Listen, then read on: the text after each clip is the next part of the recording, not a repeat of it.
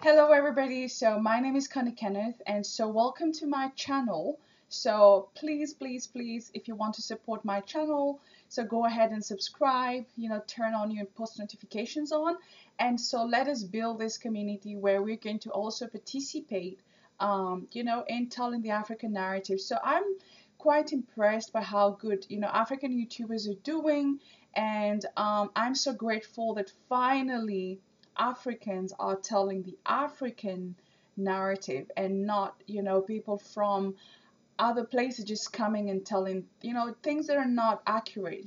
Like Africa is portrayed in the West as poor, as, death, as poverty, diseases, all these negative connotations that we tend to, attribute to Africa. So I'm so grateful. And so if you would like me, to have a reaction video to one of your favorite African YouTubers, so just let me know. Leave their names in the comment, and I'll be so grateful to do a reaction to their videos, and let's change the narrative. So welcome. So today I'm going to react to WODE MAYA's recent series of videos that he's been doing in South Sudan. So I'm going to start with the very first one. They warned me about South Sudan, but I did not listen. So I think this is going to be very interesting. So let's get straight into the video. Amy, have you heard about South Sudan? The country South Sudan. Yes. And would you encourage anyone who wants to visit South Sudan? No. I will never encourage anybody, even my friend, not even my family. This is interesting because it sounds ironic, but honestly, I guess it has been the case for so many years. People having some negative ideas about Sudan, which were accurate in the past, but today things have changed. But let me just think this is ironic. Why not? I have heard bad things about that place. War, shortage of water. I mean a whole lot about them. So I'm very scared, even myself. Even if a friend invites me to that place, no, I will not never encourage. No. So I'm going to South Sudan tomorrow. If I should pay your flight ticket and everything for you to come with me to South Sudan, will you go? I don't know. No promises. No, I want to know, what do you think of South Sudan? So I don't know. I never heard much about South Sudan. Yeah, she's right. I mean, we never really hear about South Sudan in a positive way. So I think she's going to say, well, I know South Sudan, but I don't think I would go there. So I think that's what she's going to say. Like, okay, yeah, I love it, but from afar. But I think it's a cool country. You think it's a cool country? Yeah, it's a cool country, but going there, I've never thought about it. Would you go if somebody offers? I don't think so. South Sudan, the world's newest country that is famous for war and violence, making it one of the dangerous countries to visit in the world. When you look at the travel advisory, when you look at most African countries, it's always like red warning. It's never green. It's never green like safe. Most of the travel advisories from the West is either there's some places which are red, some are orange, and so it doesn't really give a positive image about Africa. So yes, you just see images like these, like the war and hunger and water shortage. So I'm so happy that WODE MAYA finally is probably going to show another side of Sudan in these videos. Let's have a big round of applause for the Western media. Are you also scared to visit South Sudan because of what the media has been portraying? Leave a comment and just let me know.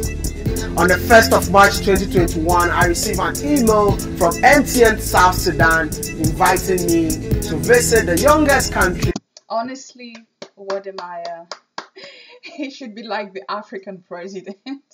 I wish there was like an African president, because I mean, you can imagine I mean, I've followed him for probably since Corona, no, just a few months ago.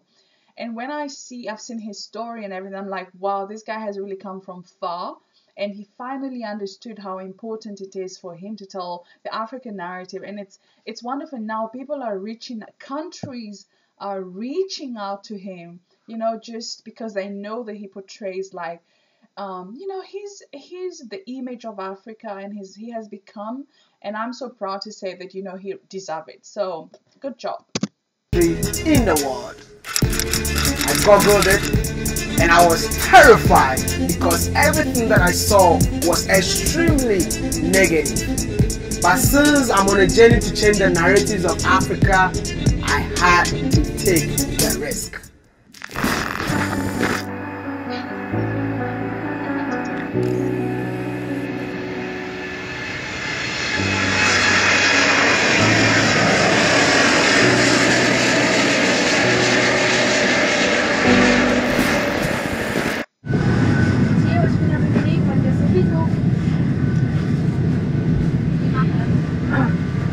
Yo.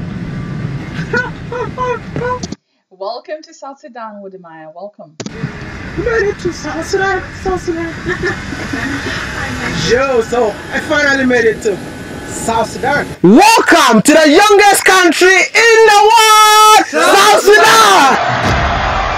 Now, the Nilo-Saharan. Oh, it looks like the Kenyan flag, but you know, the colors are similar.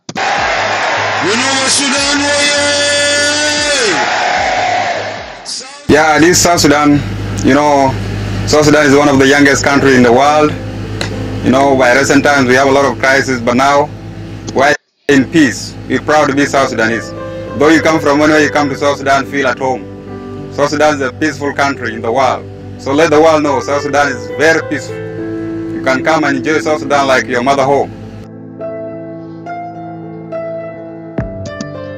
I'm sorry guys, I just keep pausing, but I love this. I love what's going on. I love what I'm seeing right now. And I think when they say that South Sudan is the youngest country in Africa, it's because it just came out of years of war and instability, political instability. And I feel that it's young because there are so many opportunities. And I hope that, you know, the Sudanese people, the refugees, can come back home and, you know, reconstruct the country. And that would be so awesome, you know, for South Sudan. So there are so many opportunities. And I can't wait to watch. I know there are many other, you know, videos, you know, from WODE MAYA, you know, with all the entrepreneurs in South Sudan. So I can't wait to watch those too. So, you know, and people are so right to go back home and reconstruct South Sudan. So good job. I am not here to tell you that South Sudan is a perfect place to live in. Neither am I here to tell you that South Sudan is the most dangerous country to ever visit, as the media has always been portraying. But if you see me walking in the street of Juba without dodging bullet, then you have to understand that South Sudan is not what you think. Take care. I will. I love that. I love that. Take care. You know, you're going to die. You know, just be careful. But no, it's just a car. It's not a bullet. And wow. So I love this. So funny.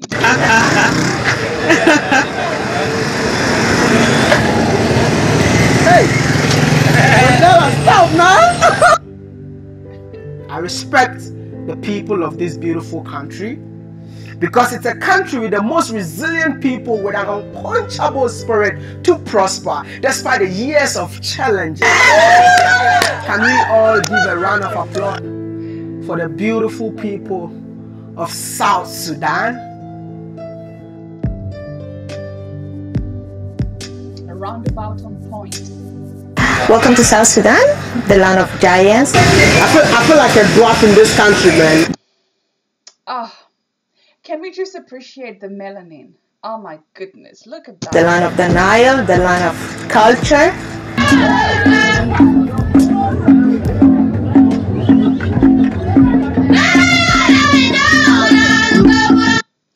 Africa is one one people. I feel like I'm watching the Maasai right now, you know, from Kenya and Tanzania. Crazy. So, wow, Africa is just one people. We're very diverse, 64 tribes with the different cultures. 64 tribes in South Sudan? That's crazy. Wow. I didn't know, because I know in Kenya we are 42, 43 tribes. So let me know if I'm wrong. I think we're 42 or 43 tribes in Kenya. So wow, so that's a lot. That's a lot. And let's appreciate the melanin. Oh my goodness, she's so pretty. With different ways of doing things. Told hide is attached to cows or dowry, so if I am told, that will measure the number of cows I get for my parents. So with your height. Wow. So yes, because I know in South Sudan cows are everything to them. You know, everything to them. And if I'm not wrong, they never eat cow meat because, you know, I mean, cows are everything to them, so they treasure them so much. You know, the number of cows you have, the richer you are. So, oh my god, I didn't know. I had no idea. You know, when it comes to dowry, it's more like, you know, because of your height. Because I know in Kenya, for example, it depends on education, how educated you are, and stuff like that.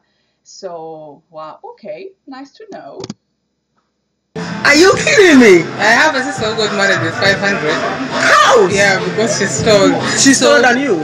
She's my height mate, and also because she's educated, so they consider education and height. The youngest nation in the world and the youngest nation in Africa.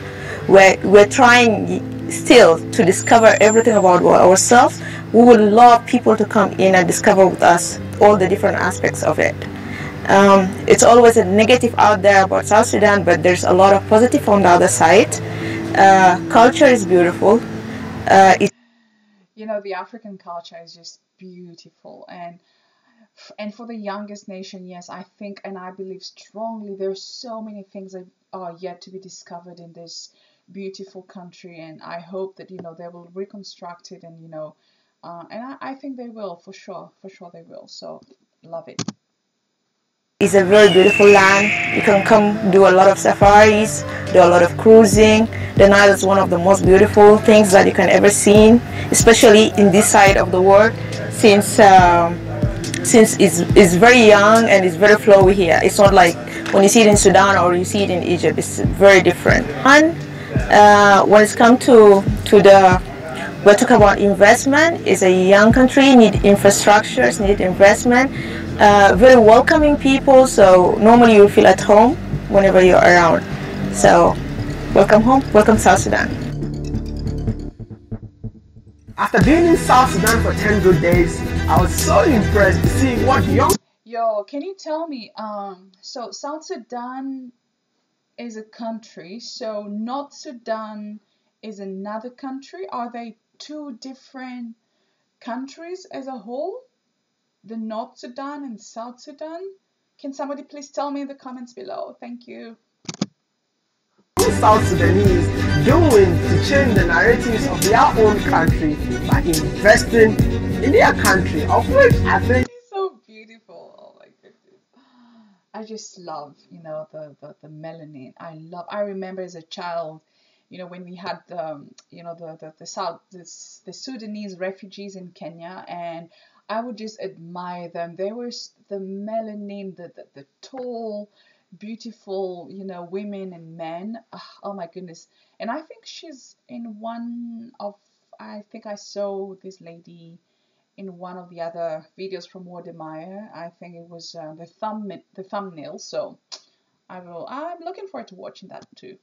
Something like this was really beautiful, and I can't wait to share these stories with you. All the way from Ghana, I'm sure the stories that you had was not pleasant about South Sudan. No, they told me not to come. Exactly, you're probably, you know, expecting to be in bunkers or hiding behind trees from bullets, but this is it. Whoa. This is the story that's never been told.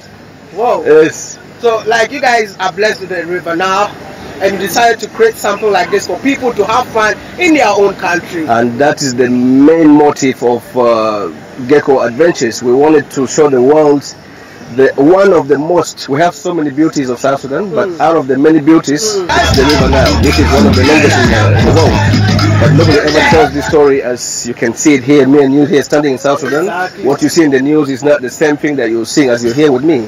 So that's what we're here to tell, and we need the whole world to know that just apart from the history of South Sudan, we are hopeful, and we're here to change the narratives, and the future is bright for this country. And let's appreciate how Africans as a whole are so good at dancing, and they've got the vibe, you know, the flow. I arrived in Juba. Shockingly, I did not see any starving children on the streets, as the media was showing. I did not see, of course, there were military, but it was not to that extent as it was being portrayed. And then another thing that I saw in the market for sure. She has the Kenyan accent, so, or does Sudanese have Kenyan accent, or was she brought up, or did she grow up in Kenya or something? Let me know in the comments. Was the fact that there was heavy dependence on importation. We were pretty much importing more than 80% of all the fresh produce in the country from outside. Yeah, sometimes some of the produce are being imported all the way from India and Brazil, and it really got me to thinking, you know, why are we importing when we have vast arable land and we have resources? We have our majestic Nile just by our fingertips. Why don't we use that? So that was an opportune moment for me to really try to bridge the gap of food insecurity in my home country. Welcome to South Sudan. Welcome to Juba. Welcome to Rudy Motors. This is where a group of young South Sudanese people came, you know. It's started a place where people can have fun, get out of Juba hustle, you know, come together as a united 64 tribe, you know, show the beauty of what South Sudan is supposed to be, change the narrative of what people think about South Sudan, and give them the beauty, the fun, and all the activities that unite South Sudan as a whole motherfucking country. You know what I'm saying?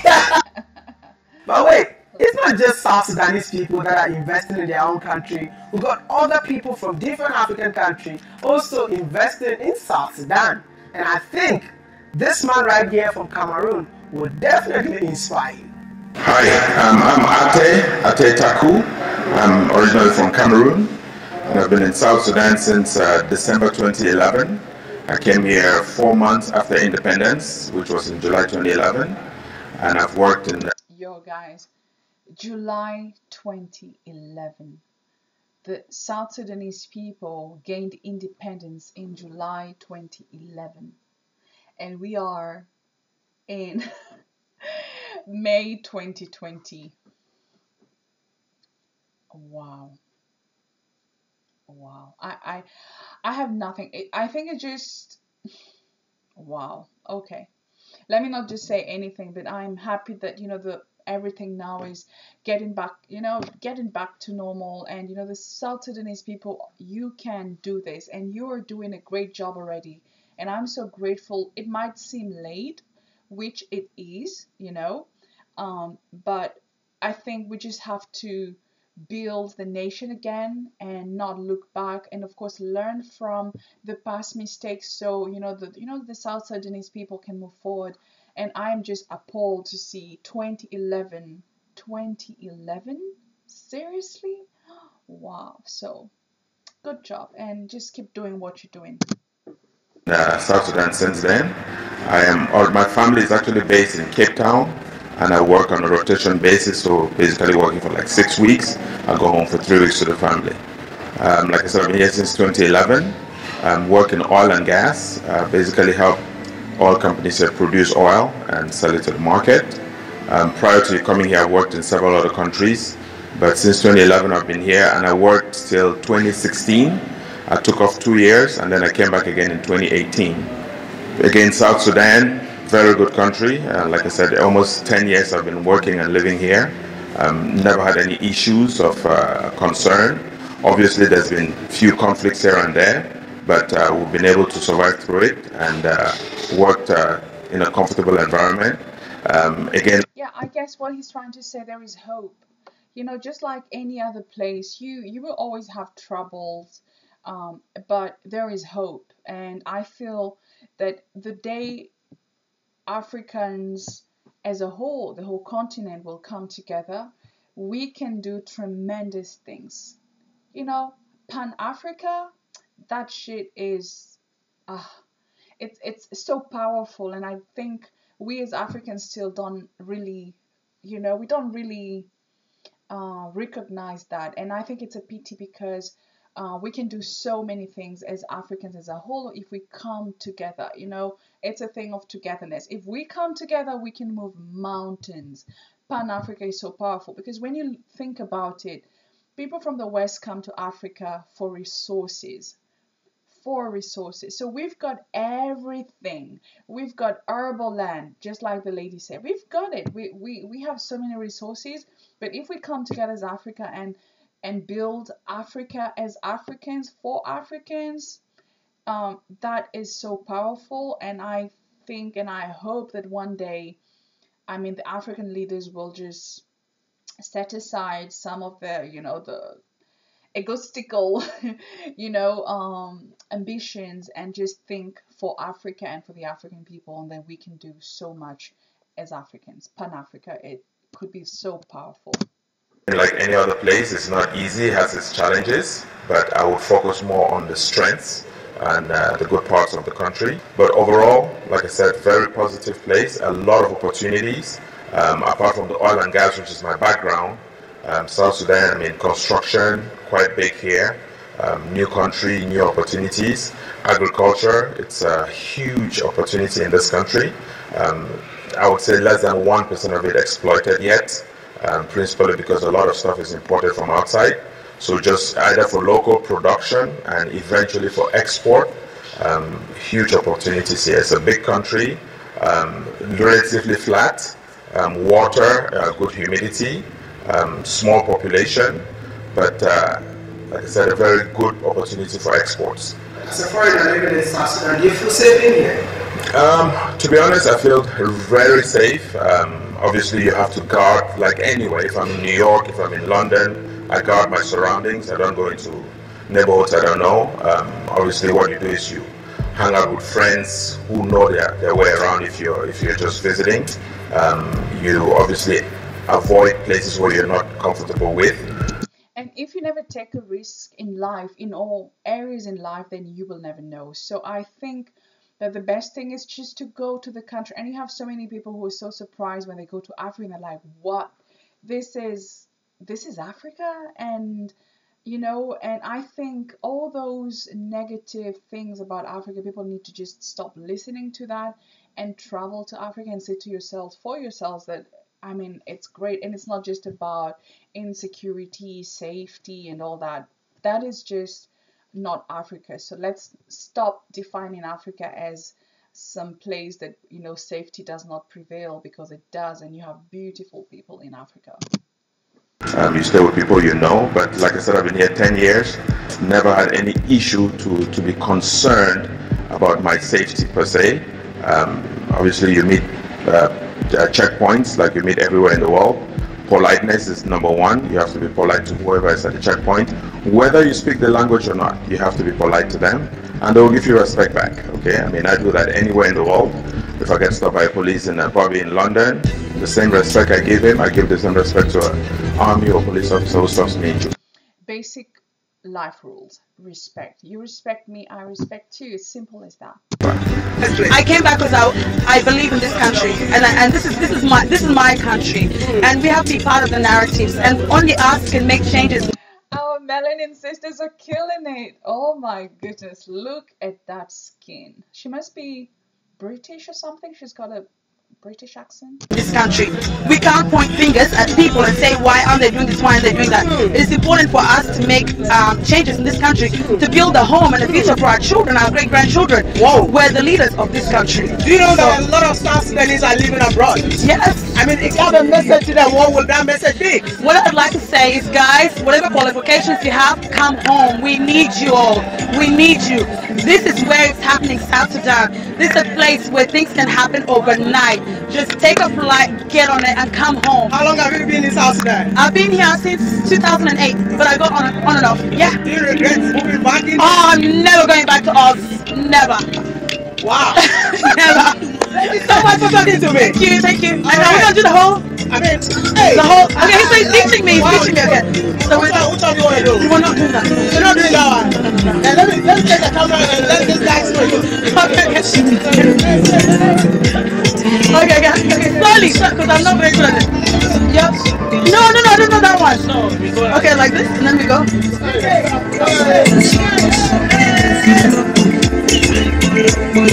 And then we do. Oh. Why are you smiling so much? I've known you from the YouTube. From YouTube? Yeah. Ah! Yeah. Yo, that is so cool. That is just so cool. Wode Maya, you've made it. You've made it. Man, from Ghana. What's up? Cool, bro. How are you doing? Fine, thank you. Yeah, I'm glad I got you on camera, man. Tell me something about South Sudan. It's good, as you say. As you're taking this. Okay. More Enjoyable. Thank you so much for talking to me, man. Amazing. Wow. Good. Yay. I never knew a lot of people know me in this country. No go there, no go there. I go there. Yo. I never knew people know me in this country, man. Like, I'm seeing people and they're like, I know you from Ghana. You're like, hey. Tell me where you're watching me from, yeah? Because I think I need to know. Yeah, tell me too. Tell me too where you're watching me from, and just just leave it in the comments and subscribe, guys. Let's support a sister. And I mean, I'm here to be educated because I think that I have so much to learn about Africa, as well. And I'm here to learn, and I'm here to also contribute to the African narrative by changing the African narrative. So let me know where you're from too. Originally from, let me know. Maybe you might be in Europe watching me, but let me know where you are originally from. Okay, leave that in the comment section. That's amazing. I mean, getting known in somebody's country. Can I ask you for an autograph? My treat. I love Wode Maya's laugh. I love the way he laughs. I just love it. This guy. Oh my goodness, I just can't wait to just watch the series of videos that he's already, that are already on YouTube. But I'm so grateful to be able to react to his videos, and it's a blessing. And honestly, I just love the way he loves, I love it. South Sudan was an eye-opener, and I'm so glad that I came. A big shout out to MTN for making this possible, and I can't wait to share the rest of the stories with you all. All you need to do is to like the video, share to friends and family, subscribe and be part of 800,000. Yeah, please guys, me too. Just subscribe to my video. Make sure you comment, like and subscribe, and turn on your post notifications on so you don't miss all the other videos that are coming. I will give my honest opinion each time, and let's change the African narrative. So it's your girl Connie, and thanks for watching, and see you next time. Bye.